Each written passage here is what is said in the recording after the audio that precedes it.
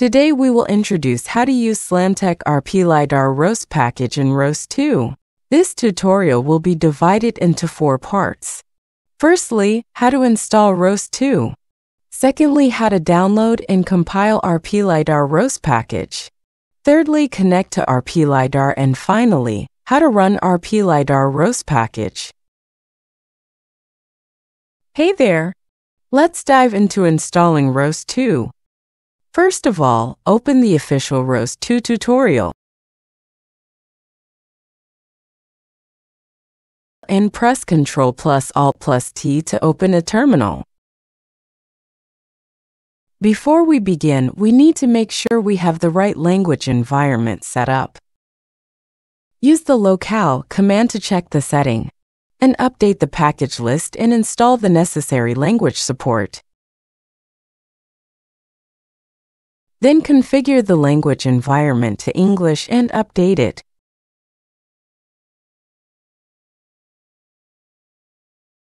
Then set up some environment variables.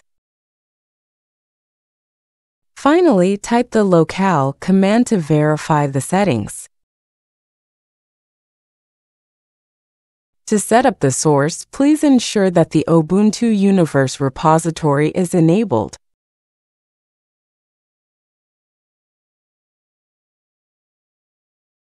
Now we need to add the ROS2 GPG key with apt.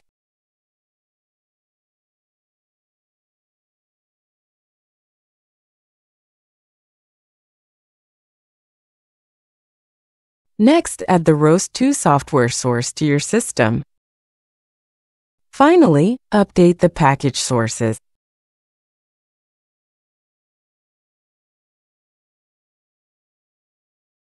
Upgrade your installed packages.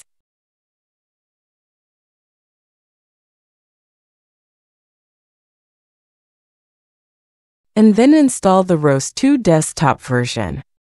For Ubuntu 22.04 Humble version, use this command. We're using Ubuntu 20.04 Foxy version, so replace Humble in the above commands with Foxy to install the corresponding ROS2 version.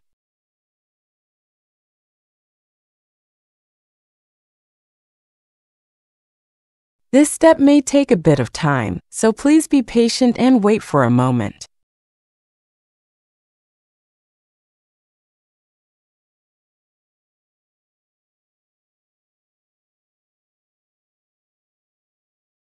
Look, ROS2 is now installed and ready to go. Alright, let's dive into installing and compiling the RPLidar ROS package. First things first, we want to make sure we have the necessary tools to compile by running the following command.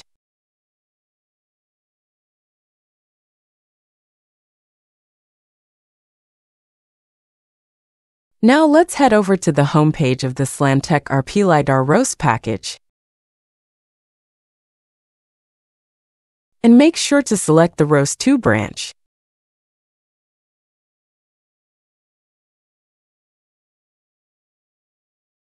Use Make Directory command to create the source folder and navigate to the path.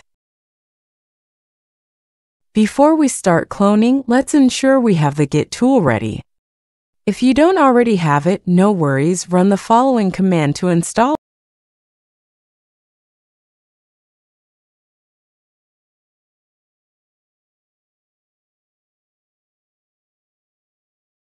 Next, navigate to the source directory and clone the repository.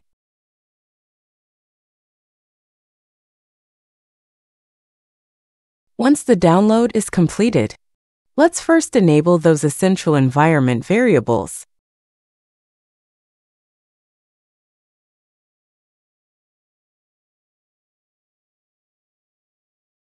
To simplify the process, consider using the echo command to directly append ROS environment variables to your bash file. This nifty trick ensures that every time you open a terminal, the ROS environment is automatically loaded. No need for manually typing in the source command. Simply run source command to make those changes take effect. Now let's jump into the exciting part, compiling. Run the calcon command to build package.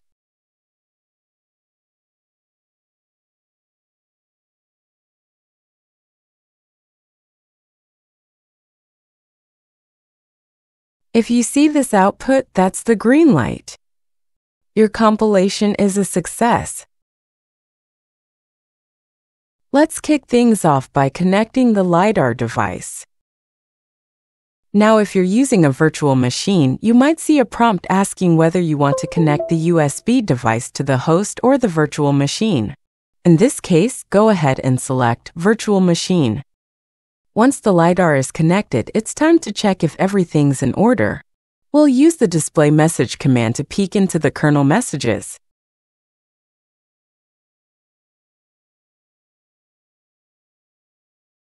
And guess what? The LiDAR is successfully connected to the virtual machine, and it's recognized as TTY-USB0. But there's a catch. We need to tweak the permissions for this port. Currently, it's not readable or writable for third-party users. We want to change that and make it accessible by using chmod 666 command.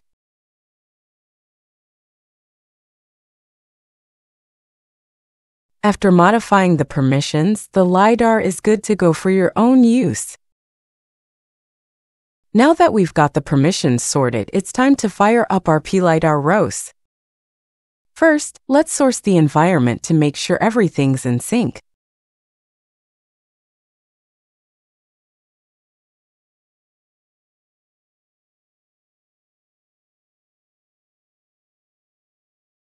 Now, depending on your LiDAR model, you'll choose the appropriate command.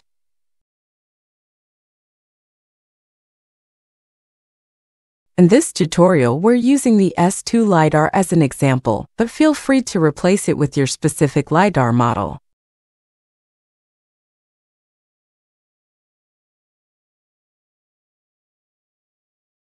You'll now see the point cloud results generated by the LiDAR. You can have a little fun by covering the LiDAR with your hand or giving it a gentle shake to see how the point cloud responds. If you see changes in the point cloud, that means the RPLidar ROS package is up and running smoothly. Have a blast exploring and using it. Enjoy!